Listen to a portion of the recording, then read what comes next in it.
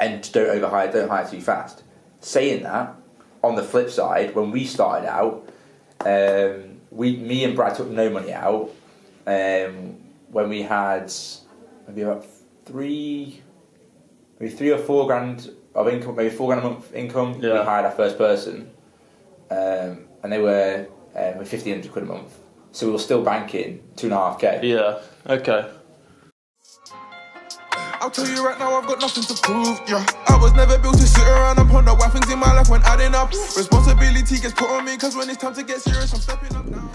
So I'm on my way down to Distract to meet Peter Watson, have a conversation. It's been really helpful. Every time I've been running some sort of entrepreneurial project during my time at uni, and I've messaged him asking to meet up for some advice. He's been more than helpful and gave me a lot of advice about business and about the sort of steps to take to get where I want to be.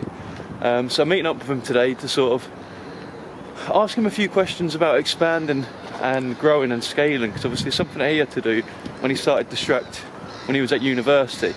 So I'm just looking for some advice on that front. I'm really excited, really looking forward to it, and hopefully I'll get some good insights. That's called distraction. That's how they get you with distractions. They keep feeding you distractions. That's how they get you with distractions. Mad distractions. Yo, this world steady tripping, kid is getting me lost. Some people losing their mind.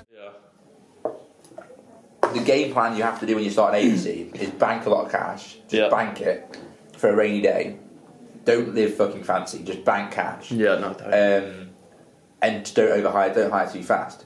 Saying that, on the flip side, when we started out, me and Brad took no money out.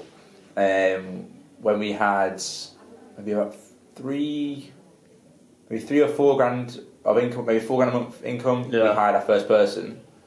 And they were 1,500 quid a month. So we were still banking 2.5k. Yeah, okay.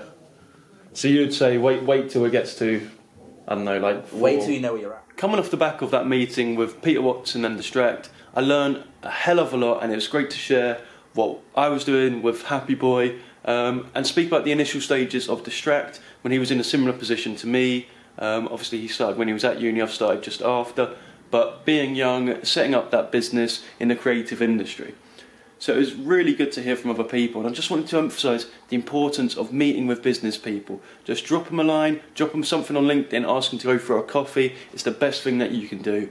I know that there might be some people thinking that it's easier to email, but please get out your comfort zone, make it happen and go out there and just meet up for a coffee. I guarantee if you're offered to buy someone a coffee, they're more than happy to meet with you.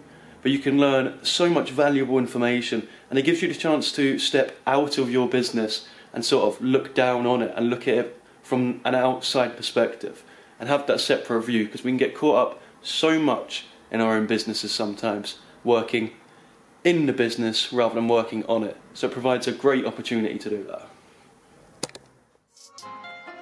I'll tell you right now, I've got nothing to prove, yeah. I was never built to sit around and ponder why things in my life when adding up. Responsibility gets put on me, cause when it's time to get serious.